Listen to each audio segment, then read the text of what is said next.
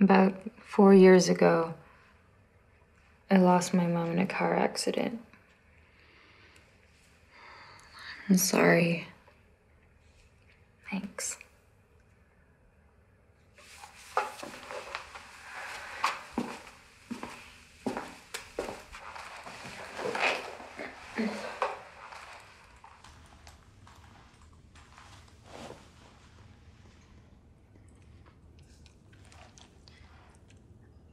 After she died, my dad needed a distraction, so he spent hours trying to map out the family history.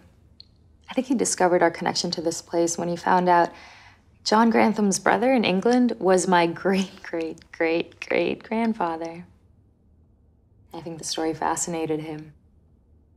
We talked about it a little bit, but I didn't know to what extent he was actually investigating until he died. He collected documents on the original murders.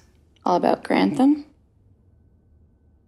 Real estate listings, newspaper articles, the letters. I think he was as curious as I am. When I first heard about the 2 little girls, Karen and Abigail, my heart just broke. It's just one tragedy after another, and no one's doing anything about it. All houses have a history. You don't believe that? Why don't I believe that? Because you're not who you pretend to be. Well, neither are you. What are you looking for? I need answers. From the moment I first read about Grantham, it became an obsession. I couldn't think about anything else. Jack was so ready to tape my mouth shut. She was so tired of hearing me talk about it. I thought for sure I couldn't convince her to come here, but I pitched the idea for Haunted or Hoax. She agreed. But even without the website, I'd still be here. You would?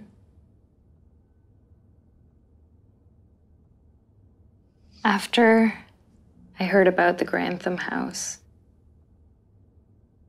I started having dreams about it.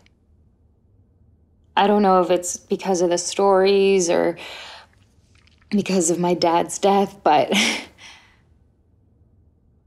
every night I was here. Really? I would walk up to the front door, and then the door would open, but no one's there. And I'd just stand on the porch, nervous.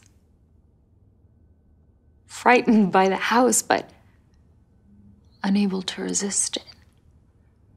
Next thing I know, I'm in the hallway. I don't know how I got there. I don't remember moving my legs, but I'm there. I want to leave, but I can't get my legs to work. And every ounce of me is screaming, get the hell out of there, but I can't. I'm frozen in this one spot. I hear voices saying my name. Little helpless voices. I want to go, but I can't move. So I yell back and ask where they're coming from. But they just keep saying my name over and over again, and I realize it's coming from upstairs. At this point, I am so scared, but their voices are just so desperate. I need to help. So I get my legs to work, and I climb the stairs. The higher I go, the colder it gets. At one point, I feel like I've just been plunged in ice water. I'm shaking so bad, but I can't turn away. And then the voices get louder and louder, and I know I have to hurry. So I run, I run and run and run, and as soon as I reach the top, the staircase crumbles. And there's nothing beneath me. So I just fall into nothingness, screaming.